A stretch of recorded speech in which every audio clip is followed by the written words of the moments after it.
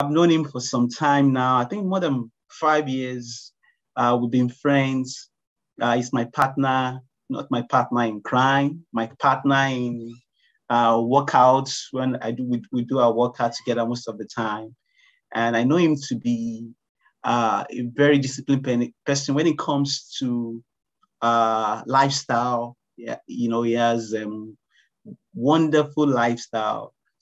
For example, his eating habits, I like the way he's very, very straight with his eating. He believes in this concept: let your food be your medicine, let your medicine be your food. He practices it, and I really like that. Then he's also into farming. He has a garden at the back of his house. He's going to tell you more about that. And then he also believes in sustainability. I've been telling you in our class that one of the focus areas that we're looking at this semester is sustainability, and I think he really practices that. And recently, he also, I want to show you something. I'm not sure whether everybody can see this. Okay, can you see this? It's a medicinal plant that encouraged me to plant, and this is growing. I'm sure I'm going to plant more other seeds to really follow in his footsteps. Without much ado, I think we are going to start. I don't want to waste his time. He might tell you a little more about himself. And so after he finishes his talk, you should be bold to ask questions. I know most of the time you don't want to ask questions. You might not want to ask questions from me or from your friends, your colleagues, but this is someone I believe you are going to learn from. Be free to ask him questions. So over to you, Deon, with your talk. I think I've made you the host, so you can begin to share. Thank you. Thank you very much, Professor, and hello everyone else at DUT. Just to give you some background, I studied at DUT from 1995 to 97. I studied journalism. So we are actually classmates, although separated by a few years. And we were down at the Lost Campus. We called it, or the Lost City, we called it. I don't know if it's still called that, but down at Warwick Triangle area. Right, so I'm going to share my slide. Hopefully we'll be able to do this, no problem. We did this in testing.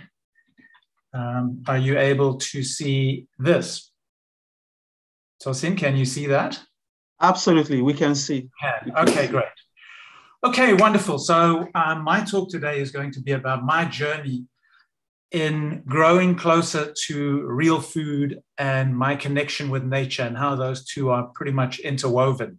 And I hope that you will be inspired to, over time, also develop this connection with nature and the natural world.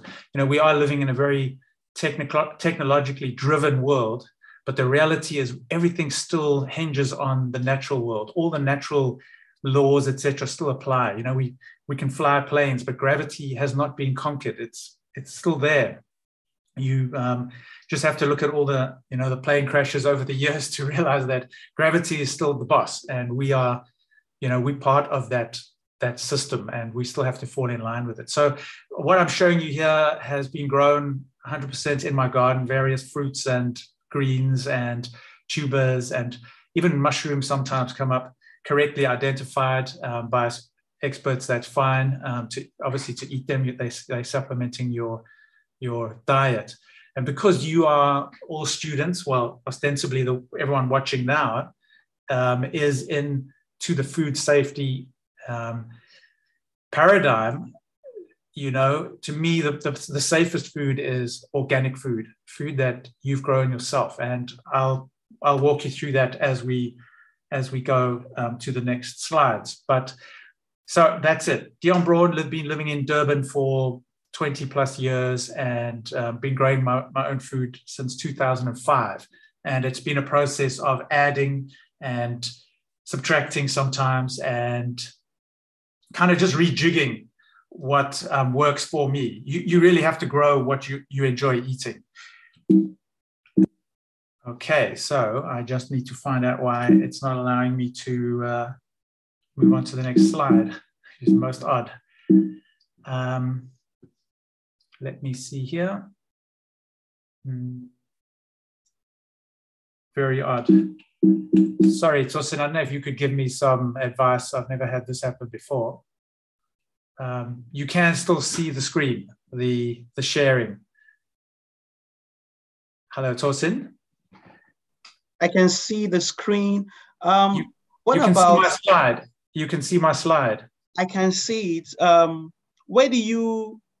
I'll go into. I'm in Acrobat. Let's just check. Yeah, that's very odd. Let's just try that. No. Okay, it's not. It's not moving. Got it. Okay, got it. Okay, that's good. Finally, the brain is working. So I think. Thank you, Tosin. I know for a fact, I'm a journalist. The human stories are where it's all at.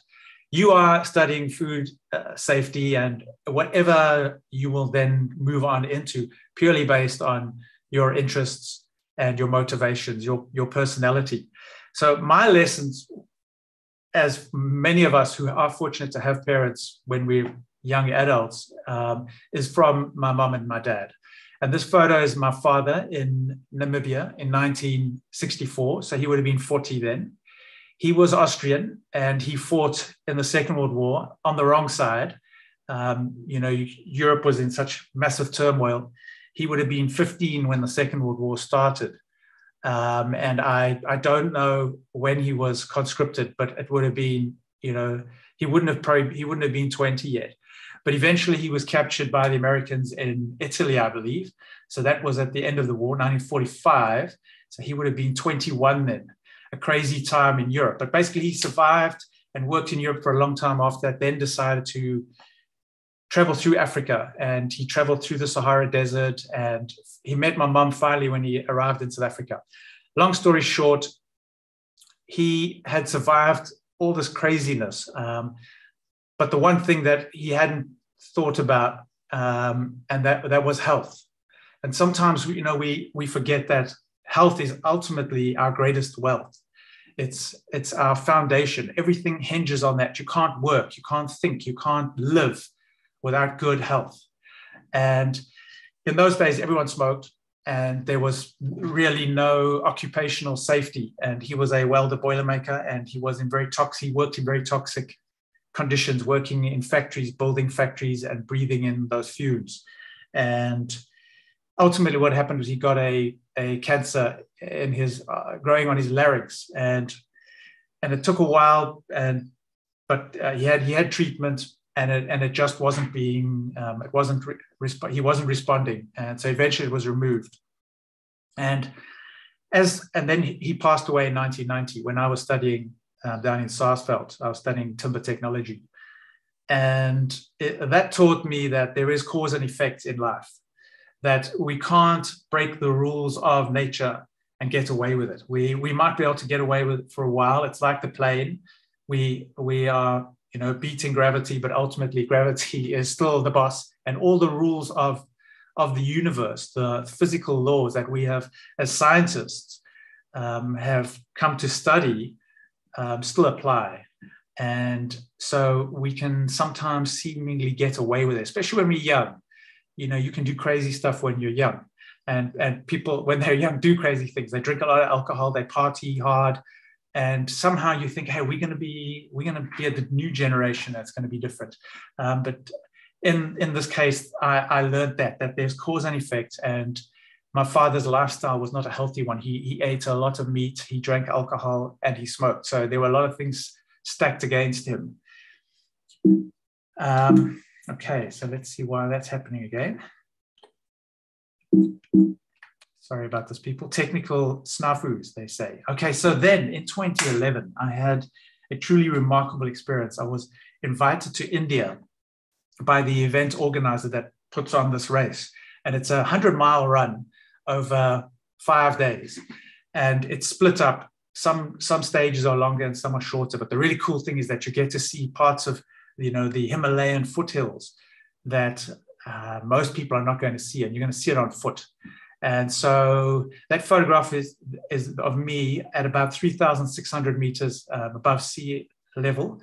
And that mountain there, it was incorrectly named, I think, by the photographer as Everest, but I think it's actually Kanchenjunga, which is the third highest mountain in the world. You don't hear much of it much because it's a sacred mountain. But anyway, so I was running there. And then what I learned from India was the course, actually, the race started in, or the whole organization started in Delhi, and there was such incredible pollution, awful pollution. And it took hours to get anywhere. There were so many people on the roads. And what I learned from India was that you have this incredible beauty of nature. And then at the same time, you go into the cities and there's overcrowding, there's noise. It's not a pleasant environment. And my lesson from India was that we live on a finite planet. We are consuming finite resources. Some of them are renewable, but many of them are not. And as we've learned from COVID, many of the choices, the dietary choices we make have very, very powerful impacts on us as well. You know, the whole story of that, did it start in a wet market or not? But all of our diseases really originally came from non-human animals. We caught, you know, the cold and flu and smallpox all from other animals before, and then they jumped to us and became far more virulent. So I came back from India saying, wow, I've got to change my life. I've got to change the way I do things. And what I slowly started doing was tweaking my diet. I used to eat chicken, you know, so I said, I'm not going to eat any more chicken. I'm tired of, you know, the processes that go into chicken, the cruelty aspect.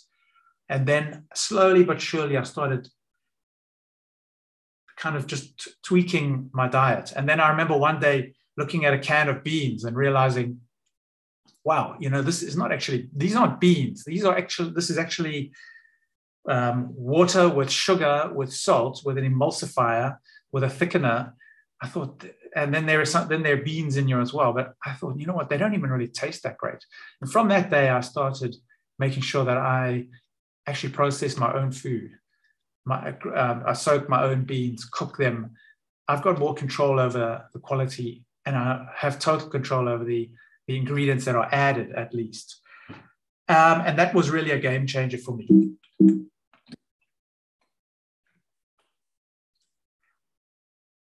Now, Ron Finley, you've got to watch this. There's a TED Talk with that name on the web. Please watch it. It's only 10 minutes, but he really is an excellent human being, a really funny guy. He got basically in LA, he's in South Central. He got, you know, he was told you can't grow vegetables on the sidewalk. You have to look after the sidewalk, but you can't grow vegetables. And during the talk, you know, he talks about his challenges. And definitely food is the problem of our modern culture. We've got more possessions and more value and more wealth now than ever before. But the problem is people are becoming sicker, and it's really happening in the so-called developed world. And it's almost as if, as our infrastructure develops, our thought processes diminish, and we start relying on, you know, the system to look after us. But we forget that the system is actually not geared up for us. It's actually geared up for the system's benefit. And I'll get onto that in the next slide when I get there. Somehow I have to alternate between, sorry about this, but I have to alternate between. So this is what people see as the problem, and I agree with them, that we have this hierarchy that mankind is above all, and then all the, including, and you can see here in some cultures, it would be, well, womankind are subservient to mankind as well. And you can see how it kind of goes. It goes almost by the species size. And, you know, small things are not important. Now, we all know, and you know, that the bacterial world drives life on Earth. And this is completely wrong. But so this is totally an ecosystem. This is very much like, this is our planet. Everything must serve us. And I believe that that is wrong. For humans to believe that we are the dominant force, I believe is not sustainable, and it's not a reality in the real world of science. I think that is something we need to consign to the scrap heap of memes. All right, so sorry about the jumping back and forth, but I have no idea. Now, this guy, Jeff Lawton, he's an Australian born in the UK, and he is one of the leading proponents of permaculture, which is pretty much what changed my life. I was invited to a permaculture get-together here in Durban, and that's when I realized that what I was already doing in my garden after a few years of growing things was already permaculture. And permaculture is really just about, it's a conglomeration of permanent and culture, and also permanent and agriculture. So what it's all about is that the current food system that we have, the Western food system, which is actually a new system, and it's not traditional. If you talk about conventional agriculture, it should really be the old-time agriculture that we saw in Africa, Europe, Asia, and the Americas, where people were growing their own food. But anyway, so the new paradigm is, well, we've got to use an annual crop, which has to be replaced every year. It's very we don't put any inputs. The only things we put are chemicals. So it'll all come from fossil fuels. The old way was you let that land rest, you plant cover crops, you do different ways of regenerating that soil. In the annual one monoculture crop, you can't do that, or you don't do that, and so they spray heavily. And then because they just found millions of these individuals in one field, they then start spraying them with these various pesticides because nature doesn't work with monoculture. So what we are doing is totally unnatural, and it just doesn't work. So I agree with Jeff Lawton's quote. I don't know whether it will solve a Putin problem, but I think that it all percolates down to the fact that we've got a system that is not sustainable in the long term, and we should all be trying to find something new. Just because what we have now is existing does not mean it will be around in 50 years' time or 100 years' time. So I just wanted to show you these three resources. Food Inc. is a film that I saw maybe 10 years ago, and I highly recommend you see it. Of the three here, that I would say that is probably the one made for students of your topic, because it shows the different results of the industrial food system and what it causes to communities and what it does to the environment. So I highly recommend you see this. This is the film that changed my way of thinking in a very large degree. It's not pro anything. It really shows the problems that are being created and perpetuated. Then a few years after that, I saw Cowspiracy, and that was really very much about how the animal ag industry is not planet friendly, and gave ideas on how we could do things differently. And then by the same filmmakers, What the Health, if you are interested in personal health, the health of your loved ones, this is the film to see, because then you realize how systems are set up. And as I say, in a capitalist society, the bottom line is the bottom line. It really does come down to making profits, because you've got shareholders and you've got CEOs that want to show how well their company has done. So there will be a lot of cutting corners, etc. And if like we'll remember from the smoking years, the smoking industry denied at first that smoking caused lung cancer. And then there were thousands of papers, scientific papers, showing that there was causality. And eventually people started suing the tobacco industry. And we're going to find that people are going to be trying to sue the food industry as well. But really, people have to take that decision themselves to eat healthily. We know that the data is it's out there. You go to PubMed, you go and look, you can see the results. Bad food, processed food is going to make you sick. It just takes a few years, but be patient. All right, so as we were talking about the old thinking, when I say the old thinking, it's kind of old since the 1940s, is that we need to fight nature, that nature is trying to prevent us doing the things we need to do to live on this planet. So we need to fight her, and we need to use chemicals because, hey, chemicals are cool. And, you know, we'll show nature who's the boss. Okay, the reality is that we are poisoning ourselves. I think maybe, you know, if humans are around in 100 or 200 or 300 years, I'm very interested to know what they're going to actually say.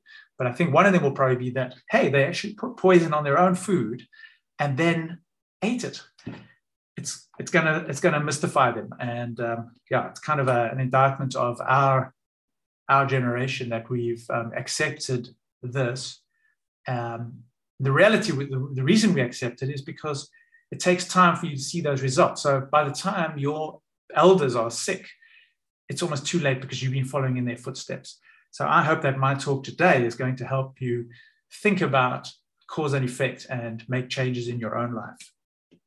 Okay, so this is an agroforestry or a regenerative agriculture or a permaculture setup. They all have slightly different names. This one, or different, they've got different names, but they have different ways of doing things. So this might be an agroforestry setup where you've got banana plants, you could have pawpaws growing in there, and then you have other crops that you are growing in between. And this is alley cropping, and you're using the system that's been generated here, some of the shade in the morning, etc., to grow other things. You can be growing turmeric and ginger, and these could be cash crops. So this could be a very successful small-scale farmer, and you can scale this up as well. It's very encouraging to see how people are talking of millions and tens of millions of euros being invested in regenerative agriculture. And if you look on the web, you'll find many podcasts that are now covering that. So the future is exciting. I think there is a place for all of the different ways of growing things because grains still need to be grown on a large scale. But I think for healthier food, we should be looking at this method. And that's what I've been doing in my garden. I've been turning what was a lawn before into a food forest. And it really has been quite a journey, and it's something I'm very grateful for. Again, sorry about the... Okay, so just a really great quote from Vandana Shiva that it's not about the money. Ultimately, when you are, like my father, he was retiring and wanting to really have a really relaxed, chilled life after a lifetime of work, and then to get sick. And then all the money in the world doesn't really matter. All you want is your health and your physical security. And I think that we should, take note of that. And you've got, as young people, you do have a lot of earning to do still. And I'm not saying you should become hippies, but it'll definitely behoove you well to just keep in mind these principles, because you'll go full circle and your life will change. Where you're at now is very different from where you're going to be in 10 years' time, and 20 and 30 and 40 years' time. You'll be a totally different person. You'll look different and you'll think different. And that's great. That's maturing, and that's something we should all embrace. It's not something we should be afraid of. Going back to Mr. Ron Finley, I really love this quote, because when you get to that point where you've earned your money, you can now start kind of kicking back and start thinking more about your health and your sanity in a way. We live in a very fast-paced world, and and you can choose how fast-paced it is. You can choose how fast the hamster wheel is going to spin. Ron Finley, he chose to live a quality life, or he is choosing that, and he's choosing to make a difference. And I would say that he is probably happier than 99% of the business executives on the stock exchange, on Wall Street. And I think also just a really nice person compared to some of the people that you might encounter in those environments. Okay, and then the result of all the work that you put in is abundance. And as I say, you grow what you want to grow. The food, the plant kingdom is absolutely amazing. We'll get onto that now. And so is the fungus kingdom.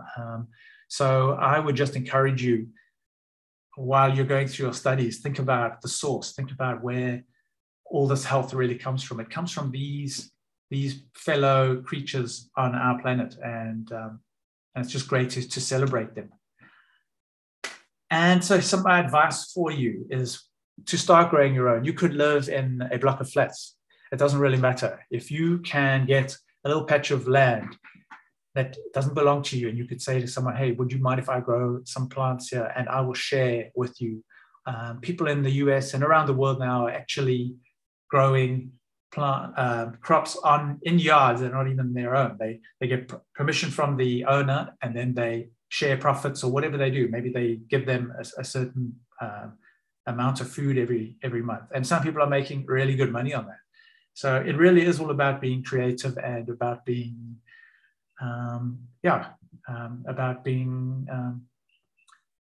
just having an imagination, being imaginative. So my advice would be definitely to start small. Don't try and create an Amazon rainforest on your first day. And then leafy greens are pretty much the easiest. I know I'm showing a lot of other plants here, but they all take a lot of time to mature. The best ones are the amphinos, the amaranth, and other plants that you can really just stick a stick in the ground and they'll start growing. There's Mexican tree spinach, and then there's cassava, and they are really great. Leafy greens are, for me, the foundation of a really healthy life. And then the permaculture basics, there's so much info on the web. And zone 1 is a permaculture principle that you grow your most used foods right near your kitchen or wherever you prepare your food, so that it's very easy to go out there and get a herb or whatever you need, some greens, and then you bring them in. You don't want to plant them 2 kilometers down the road, going through a swamp to collect the food, because you just wouldn't do it. And the thing I love about gardening really is it is an escape. I've reconnected with nature. It's something that I learned when I was in the Himalayas, to feel really, really small against nature, and to acknowledge that, and to be humble, and to say, hey, you know what? That's cool. I'm just a speck in the universe, and I'm going to do my good. I'm going to, as Steve Jobs said, I'm going to try and put a dent in the universe, but I'll do it in my way, and I'm going to feel great about it. And so, to be in the gardening is hard work. I've run and I've cycled and I've paddled, but I can tell you gardening is really good exercise. And as Ron Finley says, at the end of it, you get strawberries as well. So it's a no-brainer. And of course, health. You will find that you will be more connected with your health. In the last few slides, just to say that my research has shown that there are anything upward of 370,000 species of plants, as shown here, up to 400,000 rather, which is an astronomical figure. Of course, it's a lot smaller than the number of known insects or bacteria. But of those, around 300,000 can be eaten or used for medicine and drugs, okay? And then 20,000 plant species are used around the world by the indigenous peoples of, so just traditionally, they've been used by the peoples of those areas. And then 200, so you can see it's starting to whittle down, 200 are used regularly. And only, like in the Western world, only 50% or up to 50% of our calories come from just those 3. So you can imagine with 25,000 phytonutrients, an estimation, that many phytonutrients, and how many do we need for our health? Tons, because when you look at the research, it's overwhelmingly in favor of, hey, we need spices, we need these different phytonutrients. And the thing is, different groups of plants have different phytonutrients. So you can't say, well, I'm only going to eat potatoes. You won't get those phytonutrients. So diversity is really, really, really important. And I'd encourage you to pursue that. 3 resources that I have gained a lot from in the last, I'd say, 7 or 8 years would be the book on the left, which is really how not to die. So he's not saying you won't die. It's really, there are many ways to die, and these are the ways you don't need to die. And it's a fascinating book. If I could just hold it up here, it really is a a very thick book with lots and lots of references, and a book that I consult regularly. The first 15 chapters are on the top 15 killers in the US. Being killed by your doctor is one of those ways. That's from infections. And then the next 12 chapters are on the Daily Dozen. So in the center, you'll see the app that comes from the book, and they're all the Daily Dozen is free. That will show you how you're doing with those Daily Dozen. You can't see the full dozen, but exercise is one of them, and good hydration is the other. And making sure that you don't overdo the stimulants. So coffee is not actually on that list, but the different teas and herbal teas are. And there, the great thing here is you can go through and you can click on how many portions you're having a day. So beans, you are, the advisory is 3 portions of beans or legumes, or even peanut butter. A tablespoon of peanut butter would count as a serving, but then go for diversity and then have lentils or sprouts that you've made yourself, which is very easy. And you can just go through every day and check that you're doing them. I'm now on autopilot with this. I know all of them. I use all of them. We all have challenges. My challenge is still the cruciferous vegetables, like broccoli, because number one, you want to have them fresh, and I don't like going to the store because I have so much food here. But there are various ways you can get around that. Flax seeds, everyone should be grinding flax seeds and eating them. Nuts and seeds. It's just a very easy to follow app, and very user-friendly. And then the third is the founder of the website and the writer of the author of the book. His website is nutritionfacts.org. And I recommend you go and have a look at it, maybe type in and look for a topic that you're interested in and see what the take is. You'll find that when you look at videos, there'll be lots of, he'll have a transcript, so you can read it if you prefer. And then also there's a tab for all the references. And references, as you know, in science should not be a blogger or an expert with a following on YouTube of 10 million. That is no proof of veracity. You've really got to go with the science and especially the peer review reviews, the double blind. So I hope that those will inspire you and encourage you to really go deeper into your nutrition. You remember at the beginning, we showed the ecosystem, and that is pretty much how we have been running the show up until now. It isn't doing all that well, especially when there's a guy called Putin at the top who thinks he's at the top of the triangle. But this is really where it's at. This is the reality, that we are part of this massive, massive, massive ecosystem of millions of different species. And we should realize that we have a rightful place in that, but we should not try and overwhelm the others. We should not try and, destroy species that we don't deem useful. I'll give you an example. The honeybee. Everyone goes, "Oh, we should have more honeybees." But the reality is the honeybee is one species of bee. And in South Africa, or in Southern Africa, there are 1,200 different species of bee, and some of them are solitary bees. So they don't have a beehive, and they are all very important as well. So if we encourage the honeybee, populations of the other bees could collapse, and we don't know what the long-term effects of that will be. So we should all be thankful for insects. We shouldn't be swatting them and thinking they're pests. Even ants, even though we might not see a benefit, they are part of that ecosystem. And permaculture incorporates all of that and respects all of that. Right, nearly to the last slide. Yes, so to me, I decided to redesign my life, because when I looked at the way the food system was running the show, it didn't align with my values. And I realized that it is actually a dying model. I don't want to be like my father. As much as I loved him, of course, I don't want to be like my father to become sick in my 60s and to to lose my life for no good reason.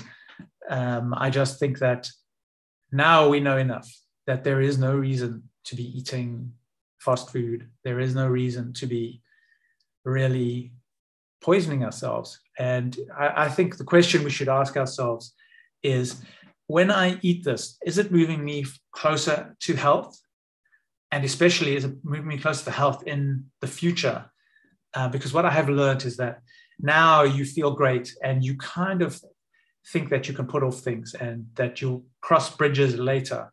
It's very much the marshmallow principle. Would you like one marshmallow now, Johnny, or would you like 2 marshmallows next week? And the vast majority of us are choosing I'll have the marshmallow now, thanks. And it's really with food as well, convenience. It's all about, just going the easy route, and you think, well, I'll become healthier tomorrow or whenever.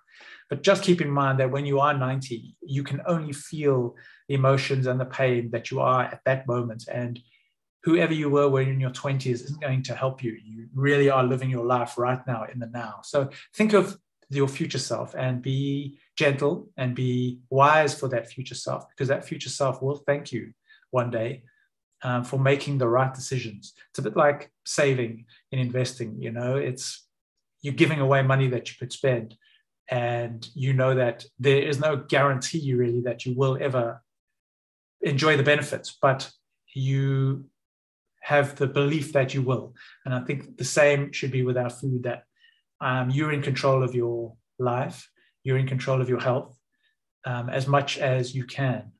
And you should be the odd banana out on the bunch. Normally banana bunches ripen uniformly from the top of the bunch, but occasionally you get this. I had to take a photograph of that because it is quite rare, and you almost have to be the fish that swims upstream. Everyone else is taking the easy route down the river, and you going, no, I'm going to have the power, the bravery, the self, the faith in myself that I can do this. So I hope that it's a very, very quick overview. I didn't want to go on too long, but I just hope that it gives you a good idea of what you can do. And I look forward to hearing any questions from you. And before that, just to say thank you.